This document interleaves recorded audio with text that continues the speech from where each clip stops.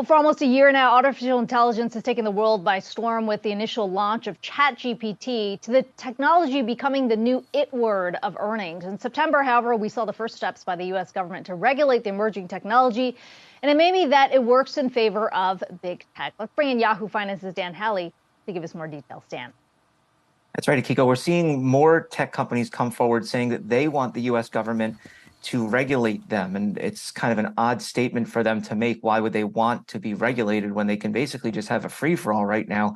Well, there's a few reasons. The first of which is they want to make sure that what they're putting together doesn't eventually get regulated out of existence. Basically, if what they're trying to do is create new types of technologies, they're investing billions of dollars. If new regulation comes in and says, well, you can't do that because of XYZ reasons, then they've just wasted billions of dollars. So that's part of it. The other is that it gives them a seat at the table when it comes to kind of putting these rules together. They'll come out and say, you know, we want this regulation, but maybe we should do it this way.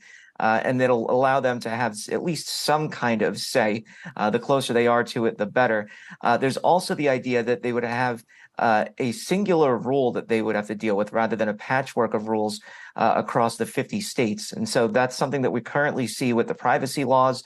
For the U.S., there are a number of different laws for each area of the country, different states, and it makes it difficult for companies to kind of understand where they're coming from. And then finally, it helps with consumers and ultimately their customers decide if they actually want to buy into these types of AI. You know, one expert I spoke to likened it to a doctor prescribing a medicine that's approved by the FDA. Well, it has the full backing of the FDA, so they can be confident knowing that it will be type of medicine that will help their patients. And that's kind of the same idea, although I think it's illegal to prescribe anything that's not approved by the FDA, but it's the same kind of thinking where these customers, big businesses, are more likely to purchase some kind of AI technology from these companies if it's got the full backing of the federal government and it meets certain regulations. So there's a number of reasons why these companies are doing it. We just have to see if it actually happens.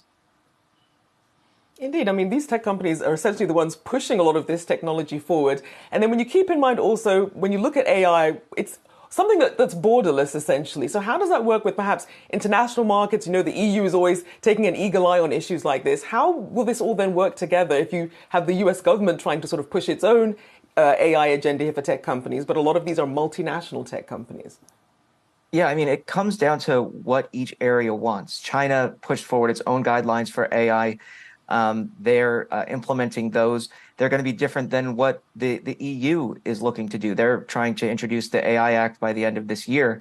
And so what they would do is put up different regulations based on the risk factors of the different types of AI that are available. And so that's going to differ from what China's doing. And then the US may have something different as well. And really what it comes down to is how big are these areas? How can they easily put together regulations that meet criteria for them without having to double up or triple up. And so, you know, where we saw the EU put together privacy laws, you'll see some questions about whether you want a website to access your data on, the web. That's coming from California, which took off of the EU. If you went to China, though, you can't access some of the apps that we have here. So I think it just comes down to how these companies will be able to calculate risks per region.